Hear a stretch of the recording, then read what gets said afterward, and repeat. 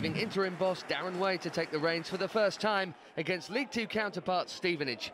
And it was the hosts who were the first to threaten, Ben Kennedy going close. With Stevenage dominating proceedings, Yeoville's best chances came on the break. Harry Cornick testing veteran keeper Chris Day on this occasion. The former Tottenham keeper watched on in the second half as his side continued to push. Good work from Lee Cox provided Kennedy another chance. The youngster from Northern Ireland still unable to find the finish though. The hosts needed a second bite of the cherry to earn their place in round 3 last season, where they ended up facing the mighty Man United. And with time running out, it looked like another replay beckoned here until substitute Ben Tozer fired home the winner with just 5 minutes remaining to leave the home faithful dreaming of another lucrative tie in Monday's draw.